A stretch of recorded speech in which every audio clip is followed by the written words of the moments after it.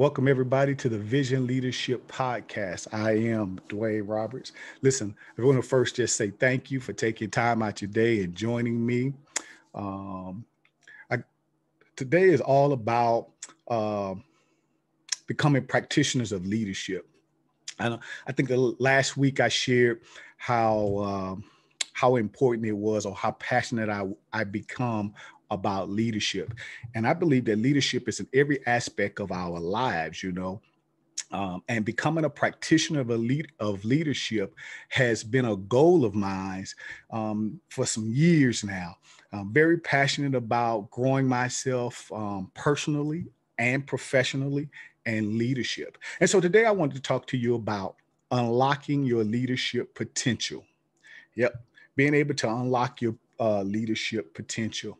See, much of who we are as leaders, it really stems from our behaviors. Some many factors mold and shape who we are. Things like role models from our past, how we were educated in high school or through secondary schooling, our life experiences. The truth is, many leaders often focus on their past experiences in efforts to gain 21st century results within their organizations. And some of you saying, what in the world do you mean by that? Listen, leaders are still practicing old leadership styles and behaviors. And to advance in the 21st century, particularly us individuals who really want to grow and develop and maximize who we are and as leaders and maximize on our potentials as leaders, we have to um, develop a new way to approach our leadership. So much of what I do is coaching and consulting. It's my aim to really help nonprofits identify gaps, formulate dynamic visions, build alignment within their organization's culture so they can fulfill their purpose and maximize on their potential. That's my passion. That's my desire, you know? And I recently sat with a leader in a local nonprofit who shared with me his goals to establish his organization commitment and follow through in producing their bottom line as well as results. He was highly focused on results. However, he shared his team wasn't always in alignment with the vision, didn't, and as well as didn't always uh, let's say, make sure I say that way. It wasn't in alignment, or they didn't know where to start or know how to accomplish the task that he was giving them.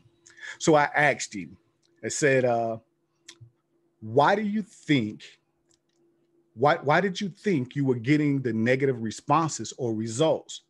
And what could you have recommended, or what actions could you have implemented within your team or within your organization to produce the results or follow through that you so desire?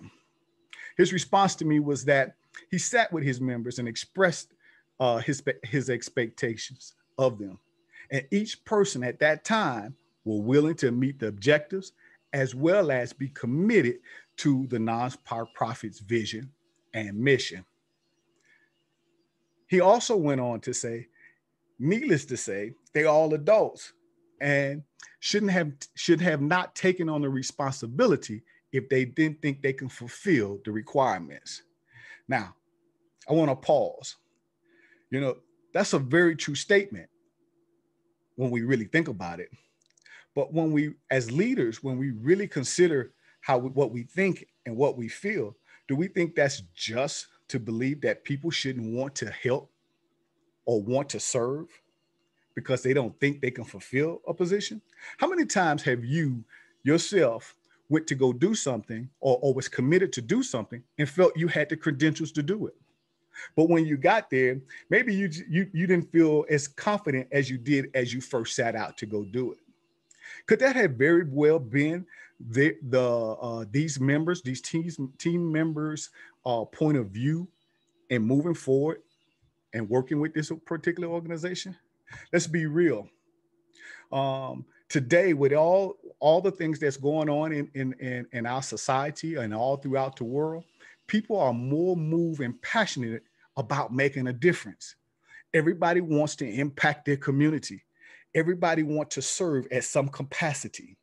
So even if they may not be able to fulfill the commitment or produce the results, should they be overlooked because of their desire to serve and help become limited in their confidence, limited in their beliefs, limited in their understanding of what the organization may require or demand from them?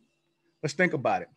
We in the nonprofit sector, we all about what's free, and being able to get free service, to get free work from people, taking up people's time. We're all about that. And oftentimes as leaders, we can be blindsided or self-centered towards our approach in building our vision and gaining the results that we so desire. So in my efforts to try to offer this leader some additional options, I recommended some possible solutions for his organizational success, which include the leader to understand, one, his own leadership potential, to better identify his team strengths as well as his own strengths and weaknesses. Secondly, I suggested that the leader take time with his team, encourage them, draw them to a place of confidence so they can produce the results you so desire. And finally, I recommended that the leader just simply discify his team. Now, I'll talk more about discifying a team a little later, but the truth to the measure is, how about offer them some additional training?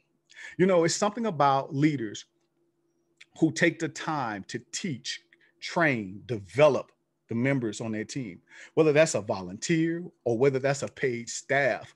I think everybody has the desire to learn more so they can be more as well as do more. And this in itself will build a commitment, will help you gain the results, and build an effective team. It will also increase communication amongst your team. Nonetheless, we must understand it's important for leaders to know it's not uncommon for people not to it's not uncommon for people not to fully understand their strengths as well as their own limitations, or how they can help achieve the organizational goals. We must invest in our organization development for their success. In short, it's crucial. It's a crucial step in unlocking the leader's potential and in understanding the strengths and talents that each member brings to the organization.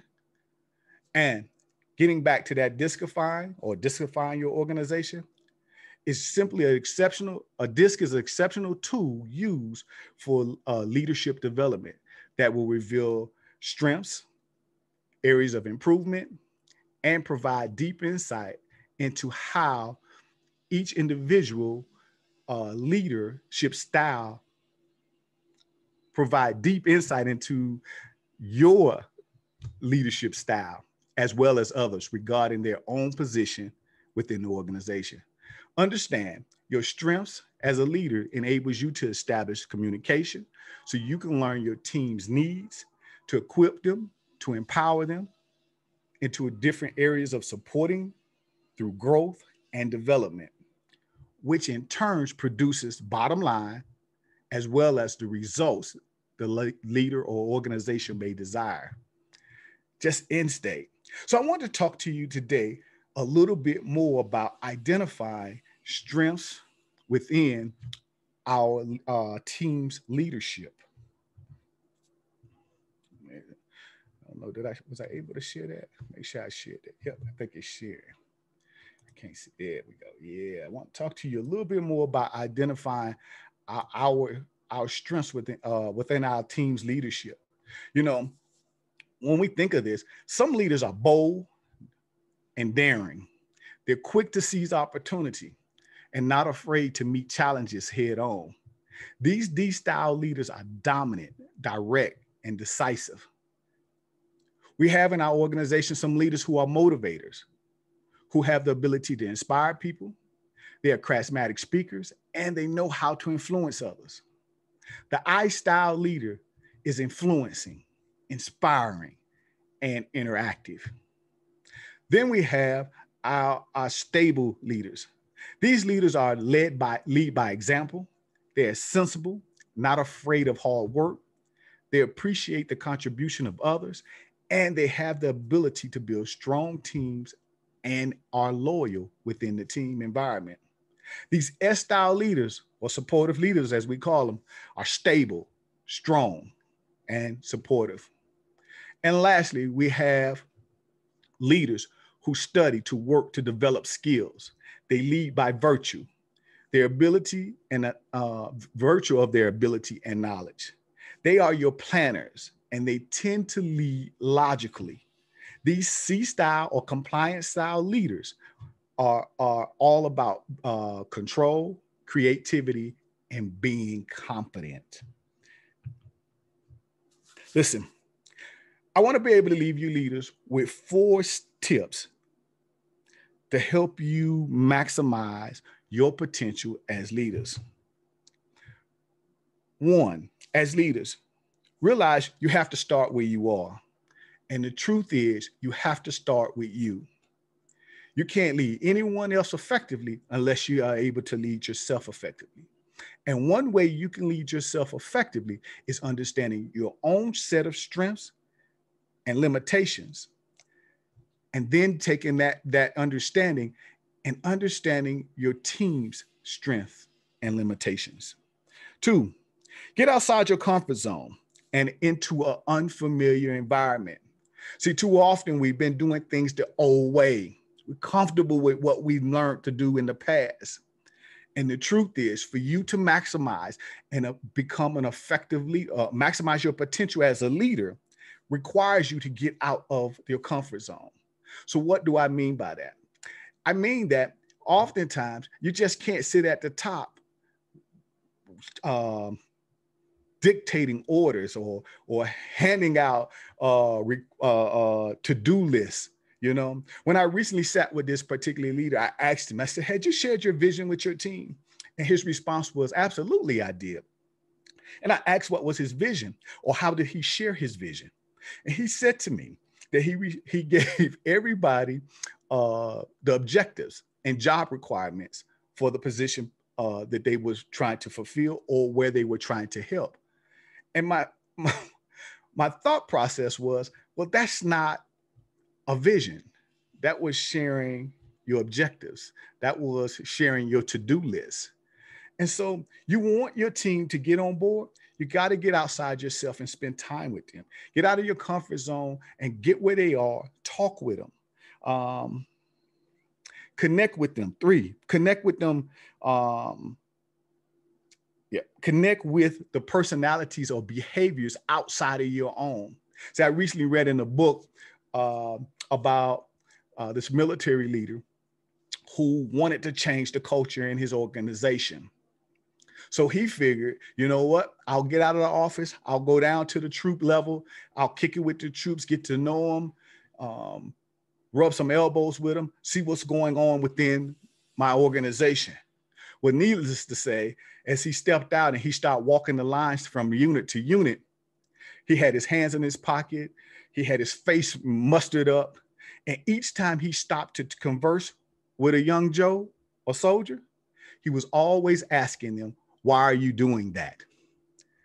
After a few of these sessions, he couldn't realize why his organization were not receptive to him. So what did he do?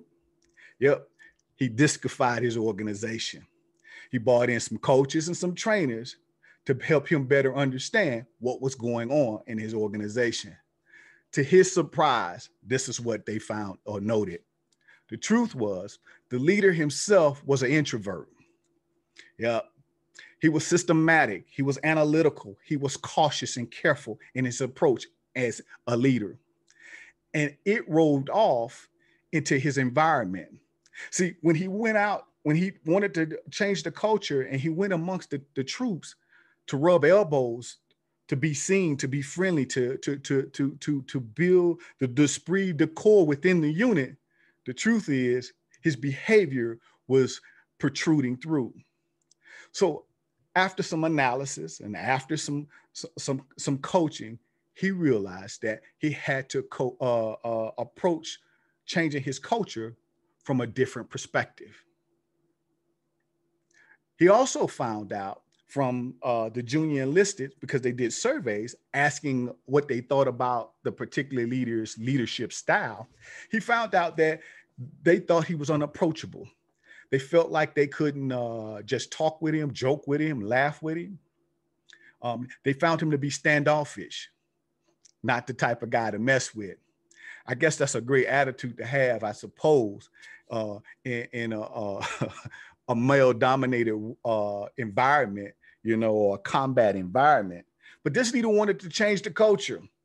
So the coaches and what he learned, he realized that he himself had to change. After a few weeks of pondering what he can do differently, he realized that the next time he went out, instead of waiting to ask a soldier why he was doing what he was doing, he would ask the soldier questions about him or herself. That in itself opened up the dynamics of the culture. So much so that the junior leaders, when they saw him, gave him a nickname. And that nickname rallied all throughout the organization. And it helped his senior leaders find a new method and approach how to better connect with their own junior enlisted soldiers. So it's important to understand that, hey, we as leaders, we can't keep doing things the old same way. Especially we moving forth in this 21st century, we're dealing with new generations of leaders that's coming up behind us. And we have to find a way or method how we can connect, communicate, and build relationships. So I want to leave you with 4 tips for you leaders who desire to maximize your potential. I think I said that, right? Yep. Okay. So, and then connect. The 4th one, there we go. I'm back. I'm connected now. The 4th style or tip for you is learn a unique skill. Yep. Learn a unique skill. Realize that as a leader, if you need more patience, you need to practice more patience. Realize as a leader, if you need to be more attention to detail, you need to enhance that skill in your life. Realize that as a leader, if you don't ever take a risk and change some things up, you'll keep continuously getting the same results day in, day out, never understanding why your team, your organization hasn't leveled up to the next level.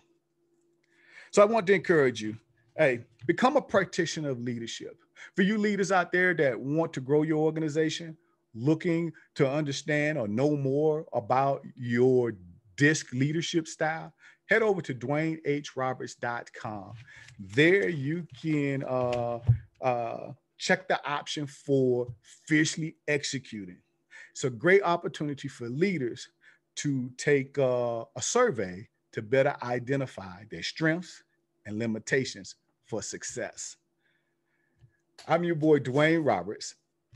And as always, I say success is in your hands. It's up to you what you do with it. Join me each Thursday night, 7 p.m. for Practitioner of Leadership. Till next time, God bless.